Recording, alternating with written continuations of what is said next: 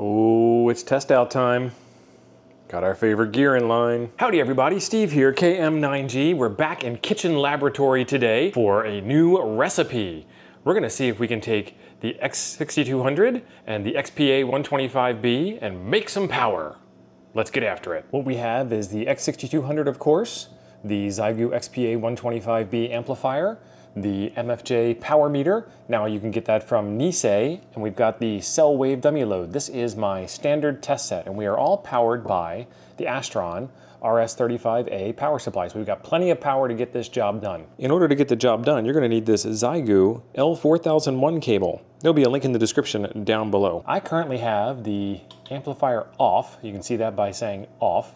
And I have the tuner off, and that's set to off. And then we have power out set to 8 watts.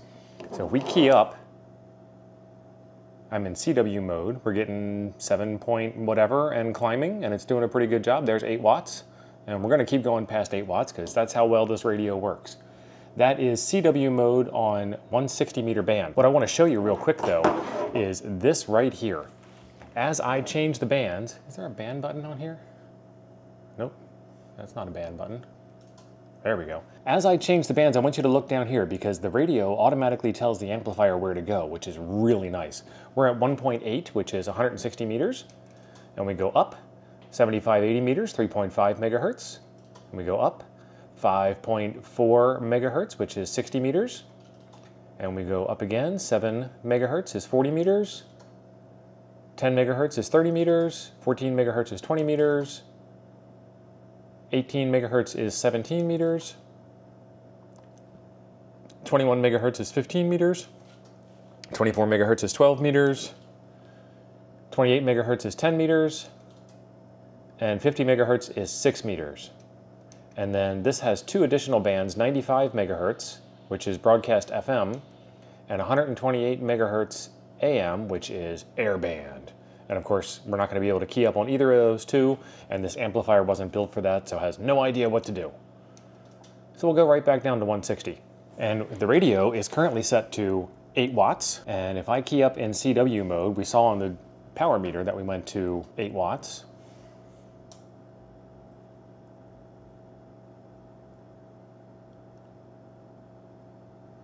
And the radio is showing 9 watts, the amplifier is showing 9 watts, and the power meter showing 8.8 watts. So all within tolerances, I guess you could say. Now what I want to do is I want to turn on the amplifier.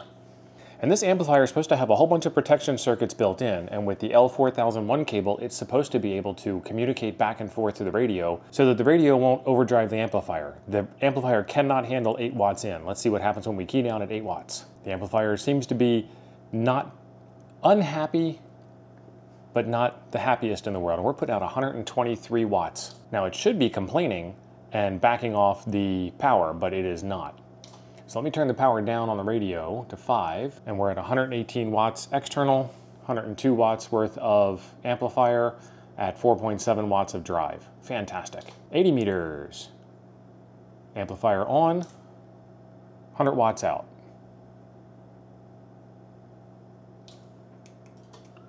60 meters, amplifier on, 107 watts out, 106. It's going down slow, but not bad, since it's greater than 100.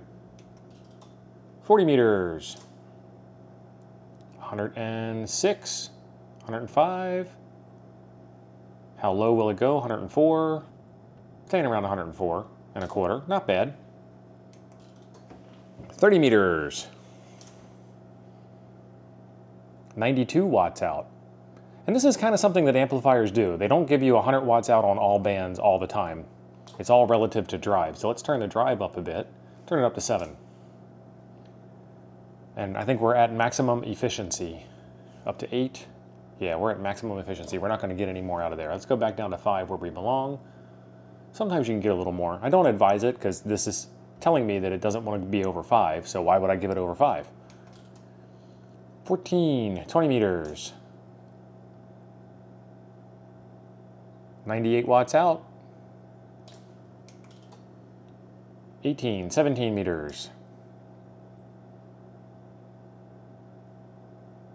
111 watts out. 15 meters,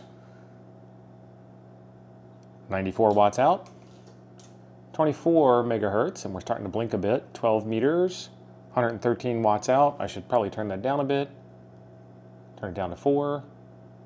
All right, now we're not blinking anymore, we're not unhappy, 111 watts out.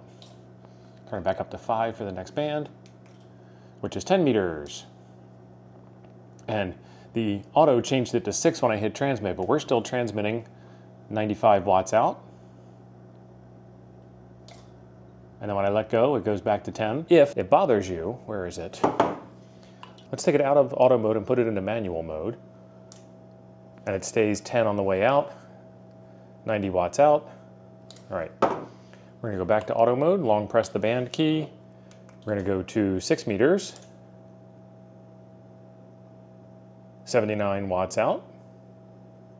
Let me see if I can turn this back up again. This did something weird when I was playing with it before. Yeah, now it's switching auto FT817, auto FT817, auto FT817. And that's because the amplifier does have a way to key from the FT817. I've shown that in a previous video. I will link it up there. So with extra power, it does some crazy things. But with the right amount of drive, 5 watts, it's steady at 78 out. Fantastic. So now I have the best of both worlds. I have a portable 8-watt radio on battery power, and I have an amplified radio for inside the shack, and I've got a nice pan adapter scope, I've got a sound card, I've got a whole bunch of useful things. The best part about Xiegu radios is they offer constant surprise, upgrade, frustration, fun, and utility all at the same time. It works, but it don't work. You might have noticed when I was switching through the bands and doing the key down test that the auto mode was changing bands.